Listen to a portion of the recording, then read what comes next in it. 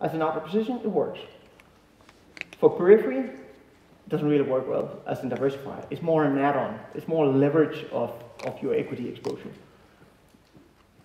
If we turn that into an asset swap, if we hedge the interest rate risk off, what happens?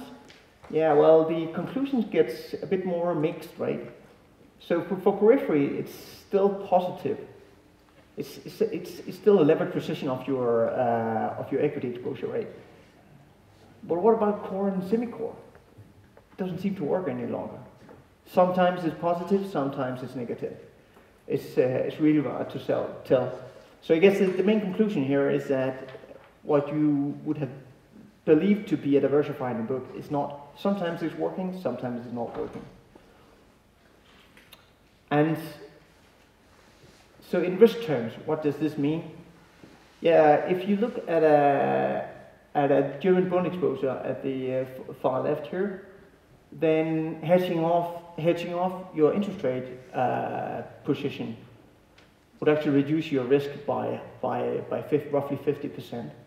But look what happens with an Italian exposure here. An Italian exposure here, that would happen absolutely nothing. Zip, nada. Your combined value risk exposure would be the exact same. There might be some correlations to your other assets that makes